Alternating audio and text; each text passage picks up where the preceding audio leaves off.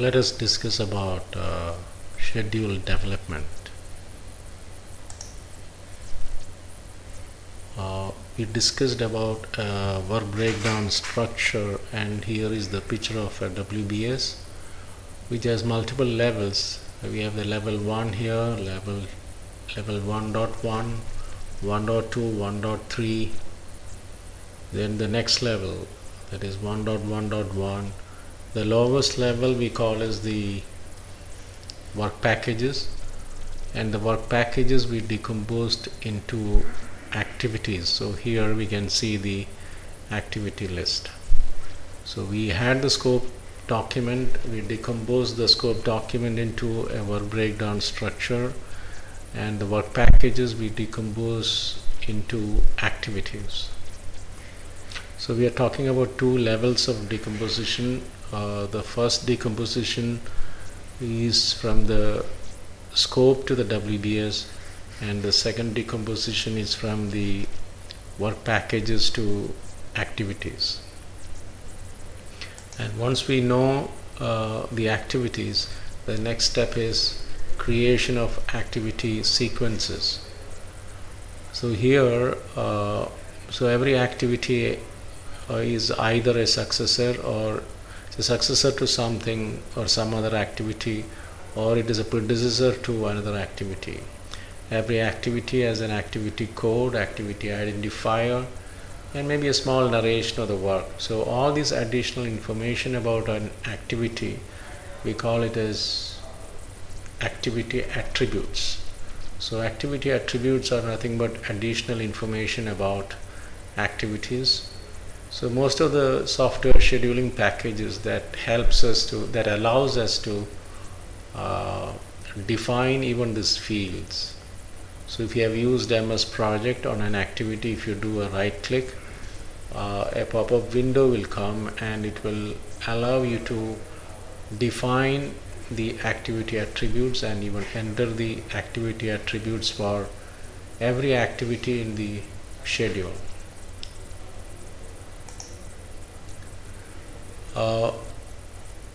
Now between two activities there can be there are four types of relationships between activities. So between two activities the relationship can be any one of this. The first one is finish to start, means something has to finish for me to start something else. That means if I should complete the requirements collection before I start the design work. So that is an example for finish to start. Finish to finish, something has to finish for me to finish something else. That means I should finish testing for me to finish defect repair. Then this is start to start. That means something has to start for me to start something else. That means testing has to start for me to start defect fixing. And the last one is a finish to start to finish. That means something has to start for me to finish something else. Here the example can be when the main power supply comes in, maybe I can stop the generator. So for most of the activities, most of the time it can be a finish to start dependency, or a finish to finish and a start to start. And finish to start is the most common one. So between two activities there can be any one of this relationship. Now this is a precedence diagramming method, or PDM. Here we have activity A, which has a duration of 10 days. Then we have an activity B, which has a duration of 5 days. And activity C, which has a duration of 10 days again. D has a duration of 15, and E has a duration of 10 days. So we call this as a precedence diagramming method, or a activity on node diagram, AON, because activities are on within the nodes and they are connected by arrows. So this is known as the precedence diagramming method, or PDM, or arrow diagram, or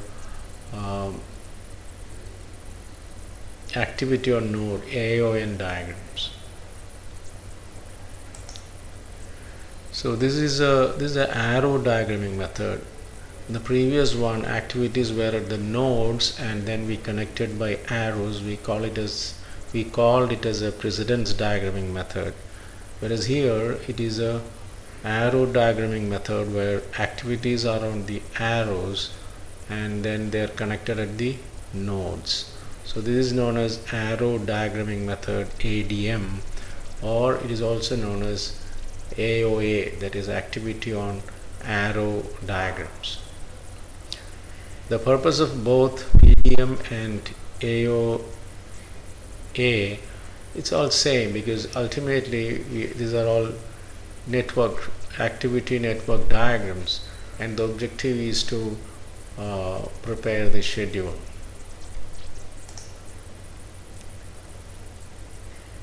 Now here this is a project with just 3 activities. This is the start of the project, and activity A, we have the total duration of activity A is 12 days, and out of that 2 days is buffer and 10 days is without buffer, and the total duration is 12 days. For activity B, the duration is 6 days, and activity C, the duration is 12 days. So if I start the project here, I can start the activity A. If I start it on day 1, it will get over on the 12th day. Similarly, if I start activity B on day 1, it will get over on the 6th day. And activity C, if I start it on day 1, it will get over on the 12th day. So this is 12 days, activity A is 12 days, activity C is 12 days, whereas activity B is just 6 days.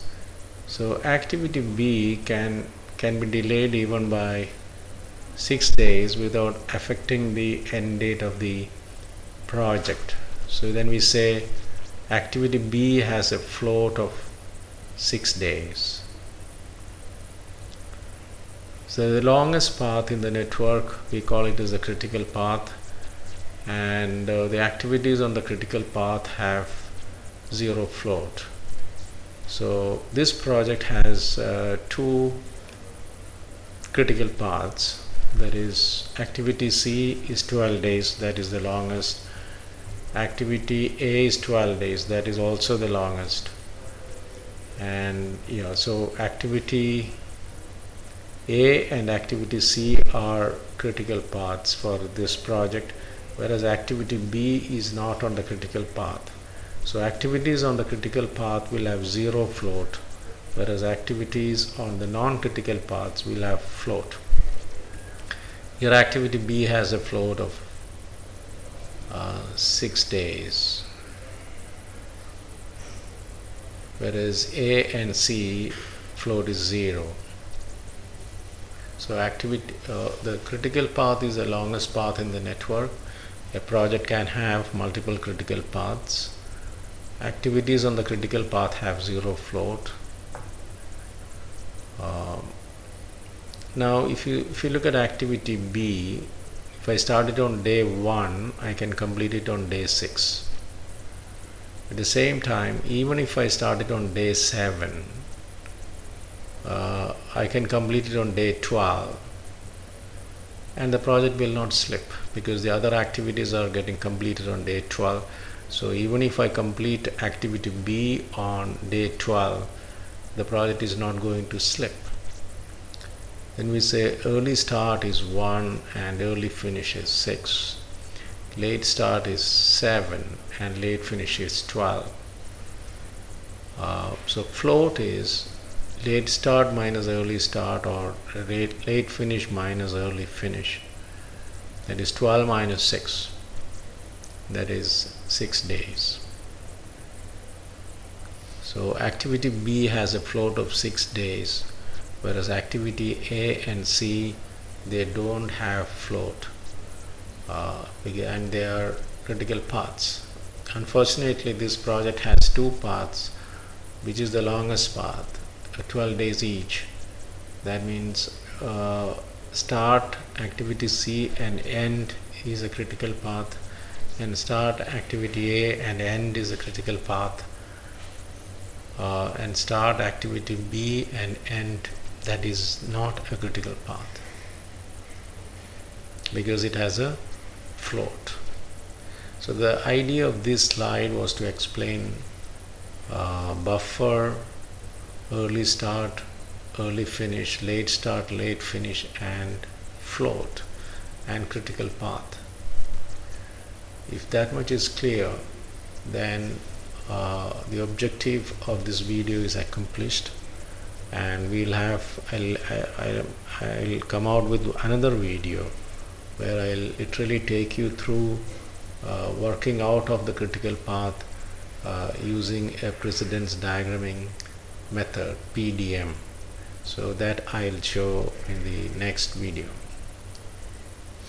If you have any doubts, please post your doubts as comments to this video and I'll answer them. Thank you.